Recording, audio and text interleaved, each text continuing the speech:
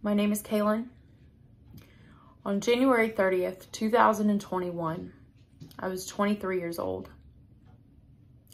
On this day, I made several bad decisions that resulted in the death of a very sweet and innocent young lady.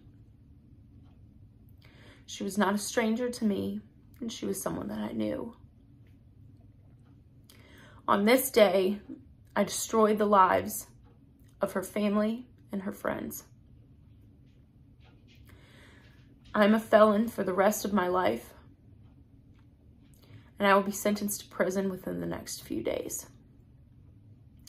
I never had any episodes of breaking the law prior to this. Let me tell you a story of the events that led up to this.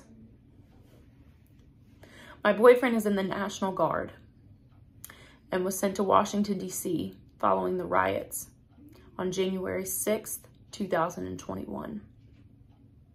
On January 30th, I thought that my boyfriend was coming home that night to surprise me.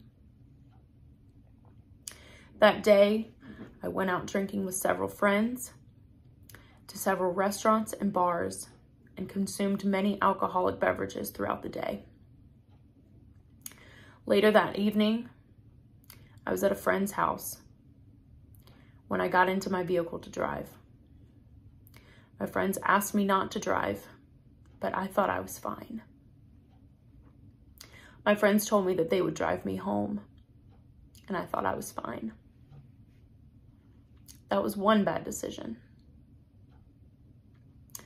Throughout my drive home, as my vehicle approached a hill, I checked my phone to see my boyfriend's location, thinking that he was at home to surprise me. Within that moment, a black box in my vehicle indicated that my wheel had turned, causing my vehicle to go into the alternate lane, which striked the oncoming vehicle, which was my friend's car. She died at the hospital later that night. My actions are completely irresponsible, and the damage has already been done. The worst part of this process is not only living with myself for what happened and destroying so many lives,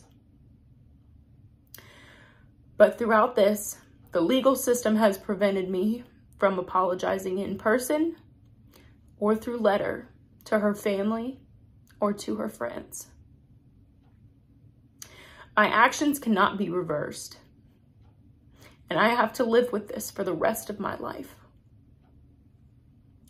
Do not drive after you've been drinking, and do not check your phone while you've been driving.